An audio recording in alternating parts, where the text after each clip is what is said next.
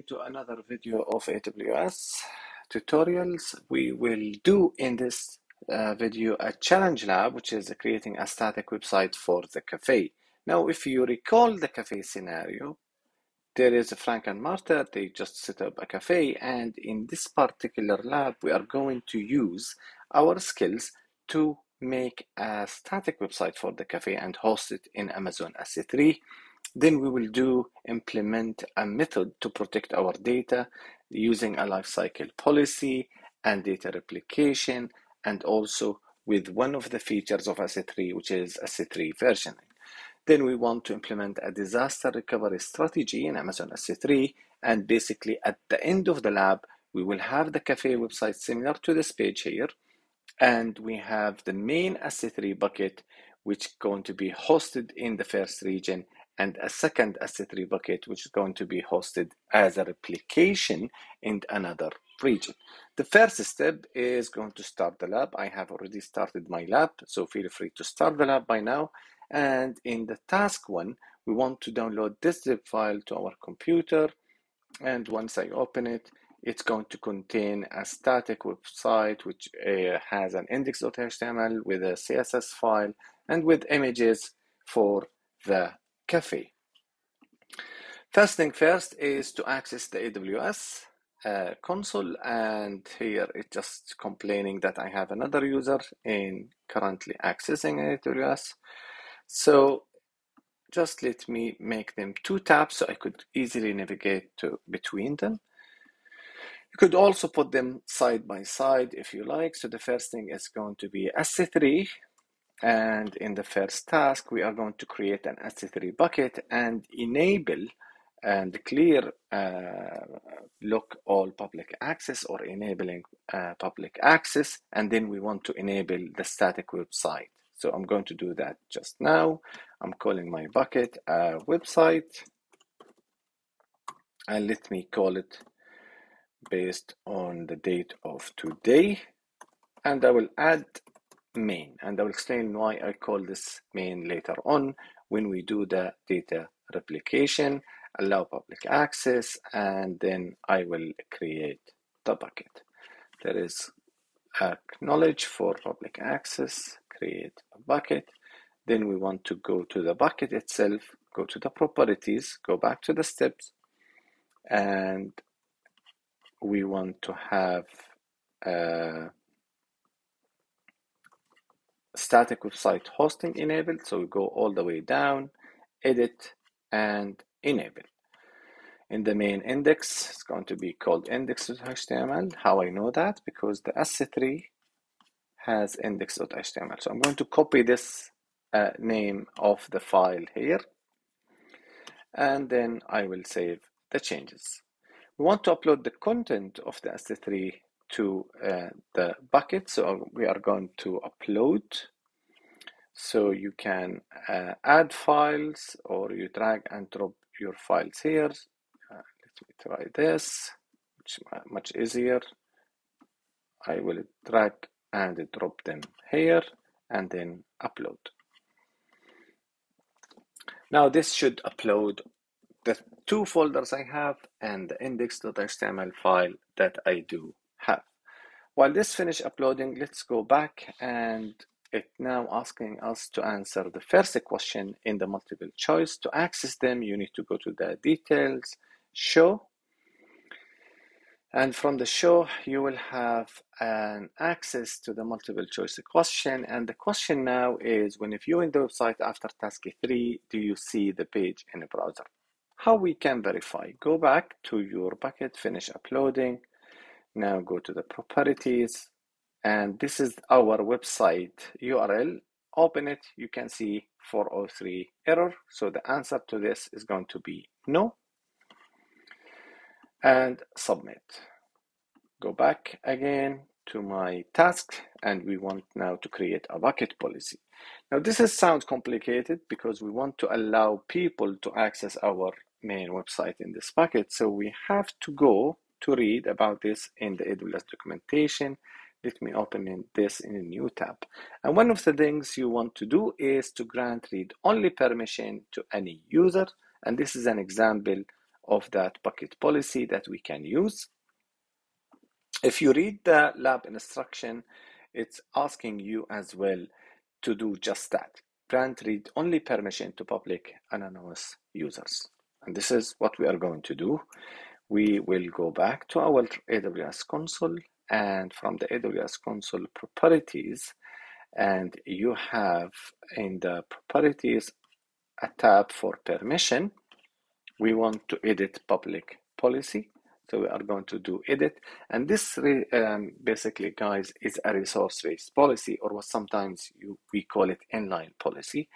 We want to paste the policy that we copy from the documentation, and we change the ARN, which is the Amazon Resource Identifier, with our example bucket. You can change the date if you want for the version, and then we can save the changes. All good. Now go back to your website for the bucket URL, refresh. You will be able to see the website is functional and active for the cafe.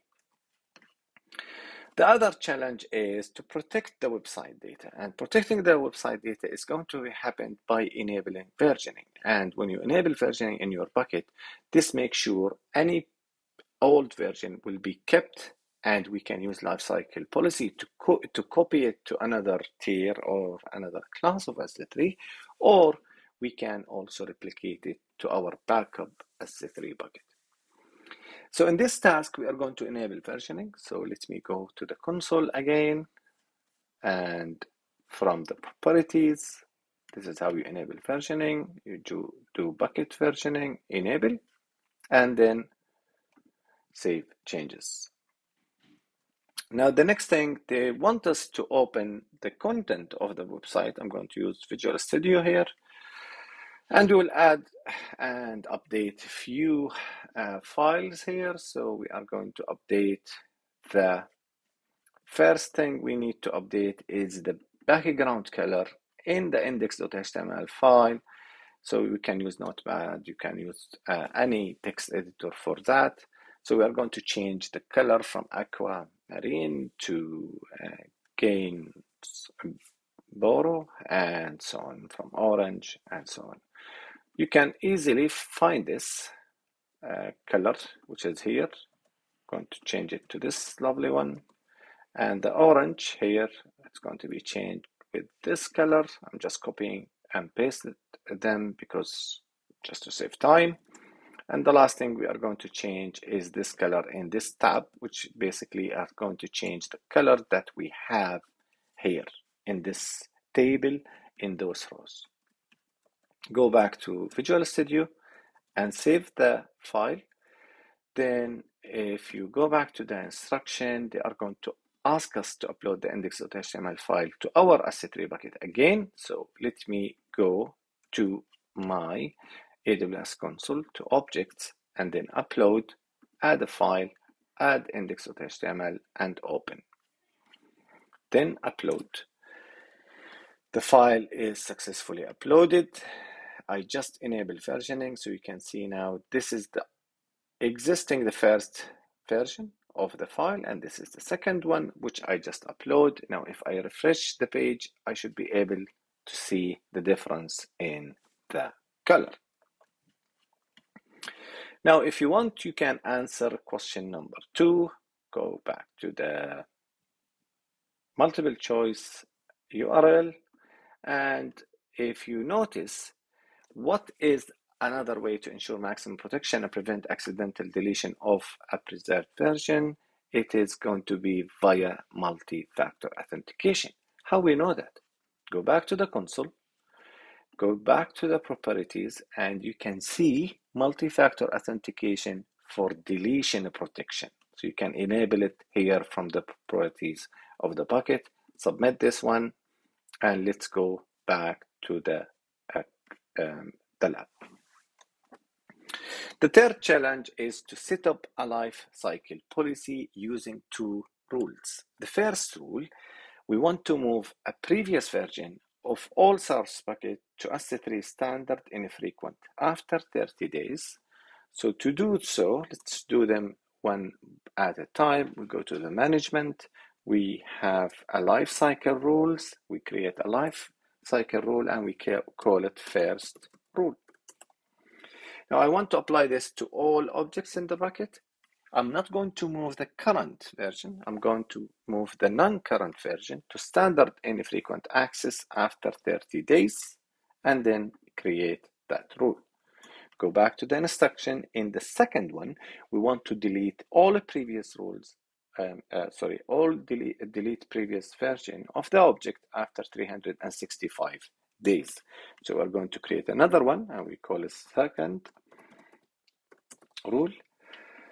Apply, and this is going to be delete expired object, permanently delete a non-current version of the object after 365 days, and then create a rule.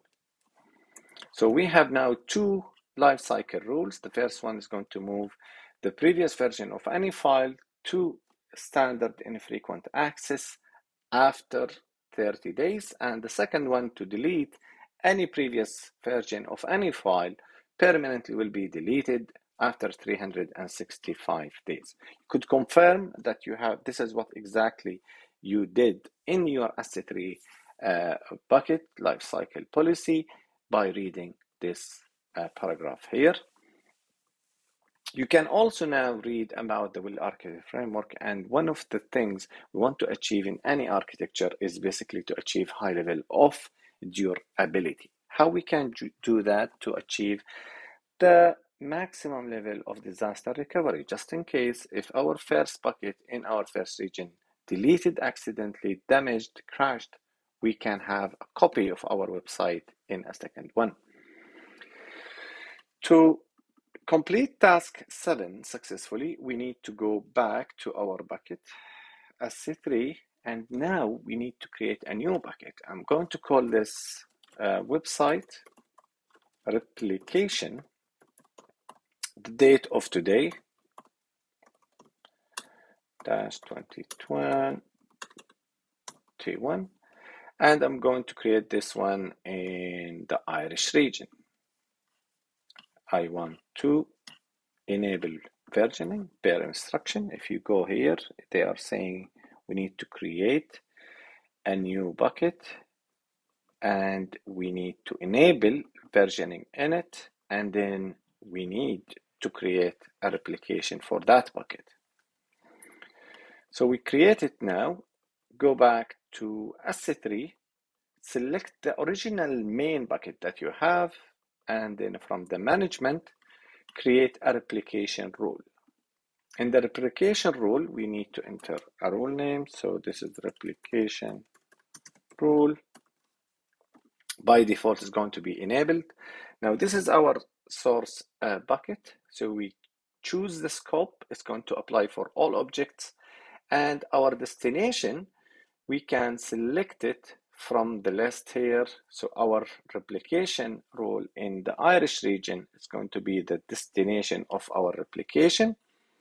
We need to select the cafe role, and as you can see in the instruction, this basically allows us to move all objects from the source bucket to the destination bucket.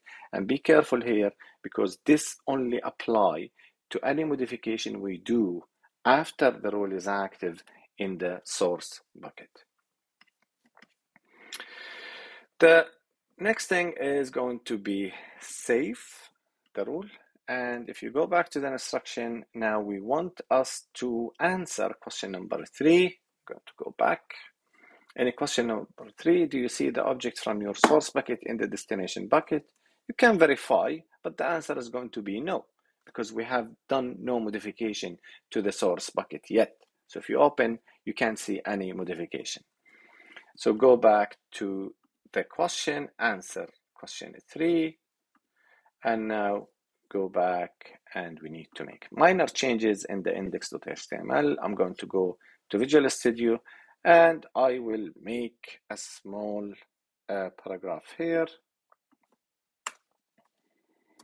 above the table. After replication is enabled.